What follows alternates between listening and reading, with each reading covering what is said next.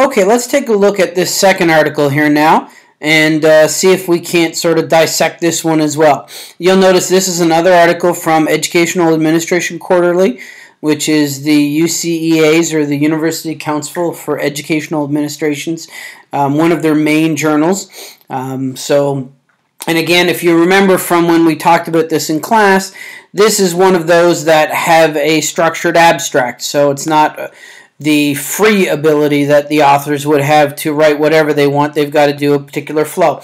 So the first thing I'd like you to do, if you haven't had a chance to read One Size Does Not Fit All, Differentiating Leadership to Support Teachers in School Reform, the first thing I'd like you to do is to pause this video and go back and take a look at the PDF or print it out and take a quick read through. And by quick, I mean take about 10 or 20 minutes, 10 or 15 minutes to read through this in a little bit more detailed fashion than what we would if you were just perusing it to determine whether or not it was going to be useful. So I'll pause for a minute here and let you go and do that. Okay, so assuming that you've gone and read this now, let's take a quick look. So as we've done with the other ones, we're going to start with the abstract, and I'm going to read through the abstract in a fairly detailed way, although keeping in mind that this is an example of one of those where the authors don't have complete authority to do what they want. This is one where the authors have to focus upon some specific things. If you remember from EAQ, essentially those specific things are the purpose, the research design, the findings, and the conclusions. So you can see each of those are included in this particular abstract. What we are going to do next is we are going to scroll down through and get to the conclusion. And we're going to basically, again, use that to determine whether or not this is an article that is of interest to us, that is potentially useful for us for the purposes of our own literature review. So scrolling down, conclusions and implications are down here on page 124. So you'll see, like the other EAQ one that we read, they start off by giving you a summary. So they go through and say, in summary, this is kind of what we found. Then you'll see they use this second paragraph here to provide some advice for practitioners, although they're still touching a little bit on their findings in this one as well. And then in this last one, you'll see that for the most part, they're still focused mainly upon looking at what this means for teacher leaders or for school leaders, not really giving us much in the way of suggestions for future research. One of the things to note in here, unlike some of the other ones, is you can see that their group interview protocol, or focus group / interview protocol, is actually included as Appendix A, and then their individual teacher interview protocol is included as Appendix B. And then they've got a principal interview protocol there as Appendix C. And then you can sort of see their full list of data that they used here in Appendix D. So the reason I pointed at those appendices, not necessarily because they are particularly useful in terms of reviewing this, but it provides a level of detail about how the authors went about doing this particular study. And if this happened to be a study that was of particular interest to you, you now have the specific instruments that were used to conduct this study. So I'm moving back here now, and I'm going to go and we're going to take a little look at the literature review to see exactly the kind of format that it follows, using it again as a sample for what you guys might find in terms of your own literature review and how you might go about doing that. So the first thing to note is once I get to the introduction, they do actually include a fair amount of literature in their introduction. Not saying that you shouldn't do that, and in fact when we get to the Chapter 1 portion of our theses, which is where our introduction is, you'll also have a section that has a little bit of literature in there, and then also has a little bit of, personal element in there, which is what you see here in this paragraph. One of the differences, and one of the reasons why I chose this article as opposed to some of the others, is that unlike the other ones that we've looked at in previous weeks or this week, instead of having a literature review, you'll notice that they have a theoretical framework. Now, it's not uncommon for authors to, instead of having a literature review, to have a conceptual or theoretical framework. Essentially, what they're looking at here is they are using this particular framework that they are describing in great detail as a way of situating and essentially analyzing the study that they're doing. So they're basically going through, and there's this idea of differentiated leadership, as you can see here. And they're using different conceptual and theoretical ideas to essentially develop this notion of differentiated leadership and how it looks and how it works. And this is essentially the lens in which they are conducting their study. So you'll note it does have some consistencies with what we would see in a traditional literature review. For example, they're talking about themes. Now, the themes that they're talking about are essentially the different aspects of this differentiated leadership here. So you'll see things like transformative leadership and zones of enactment and social sense making and distributed leadership and individual sense making throughout the the theoretical framework that we've got here. And you can almost think of these as individual topics or individual themes, and when you read through them, you will see that they tend to develop them in much the same way that you would develop a literature review. Now, one of the biggest differences that you'll note is they don't use as much literature in supporting these topics or themes.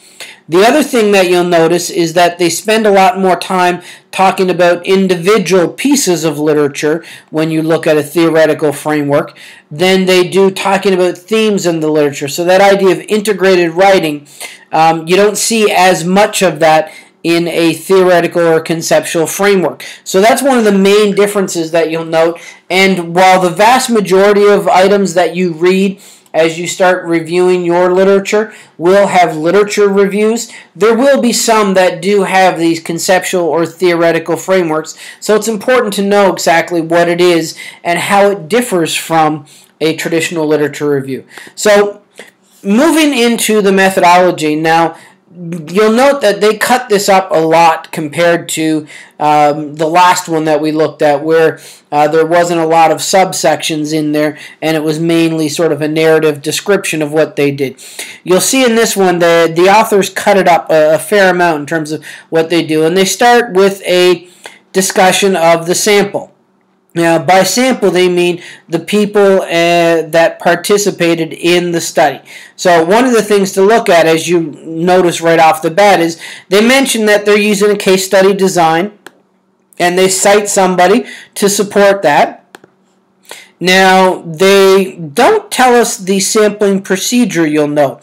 We don't know if this was a convenient sample or a purposeful sample.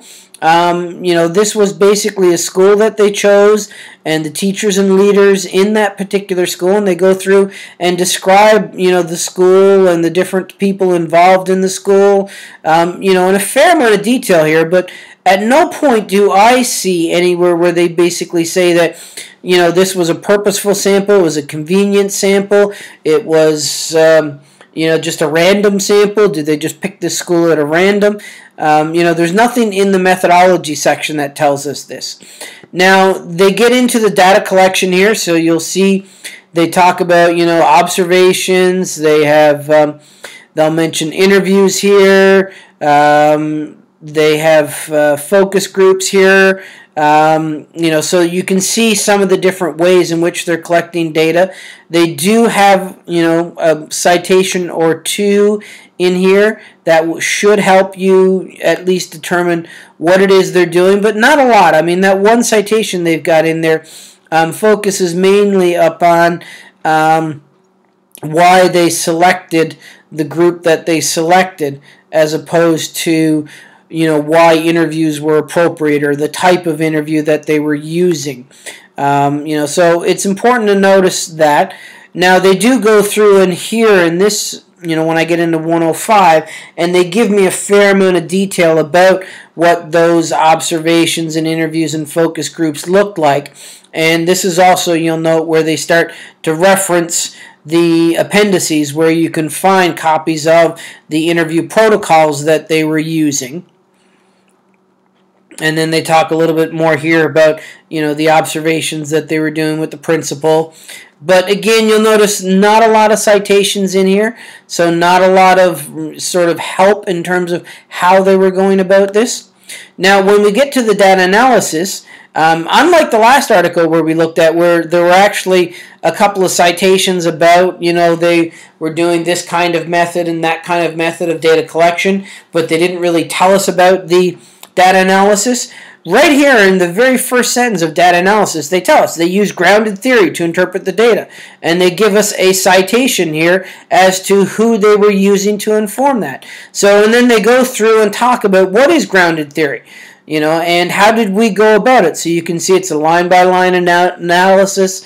They did some open coding of the transcribed data. That open coding was done through an inductive coding scheme. And they worked their way through and sort of talk about how they went about it. You can see they're comparing their individual themes for data reduction, and they've got another citation here, Miles and Huberman, which is one that when you get to 690, you'll become a little bit more familiar with. There were 2 rounds, apparently, of data analysis, and you can see here's some of the other things that they were looking at when they were going through that second round. And again, we see the citations that they used to support that. So, as I'm getting here now to the end of my methodology section, again, looking at this study in terms of determining is it a good piece of research, I can say that, they provided me with what the methodology was. They told me with what the data collection methods were. They told me the methods of data analysis. For the methodology and the methods of data analysis, they provided citation support for it. They didn't do it for the methods of data collection. They never did tell me the sampling technique or the sampling procedure, but they did spend a great deal of time talking about the sample itself and giving me a lot of detail about the sample, much more so than the previous article we looked at did. They don't mention anything about reliability and validity in here, or techniques that they used to ensure reliability and validity. So that would be something that, again, would make me question the process that they went through. So again, like the other one, this would be something that I would say is an average or above average piece of research based upon, what I've read in the methodology. I can't say that it's a great piece of research because while it probably gives me a little bit more detail than the previous one, and I would probably have a slightly easier job of replicating a study like this than I would the previous one that we reviewed, there are still aspects of this that are kind of like a black hole for me. That, if I were trying to replicate this study, that there's no guarantee that I would do it with any level of fidelity that the authors wanted me to do in certain areas, because I don't necessarily know how they went about it because they didn't tell me anything about it. So here's another example of how you can sort of, pick apart from a research design perspective or from a methodological screening as to whether or not an article that you're reviewing for your own research, for your own literature review, is going to be useful for you and something that, you should place a great deal of weight and credibility in, or whether or not you might have questions about.